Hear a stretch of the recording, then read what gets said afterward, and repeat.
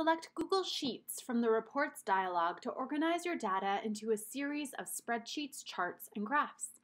You can choose to include all of the data in your Storm or select only certain elements to include in your report.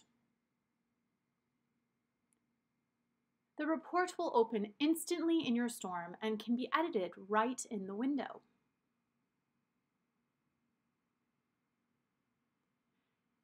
Use this report to analyze your content, your team participation, and more.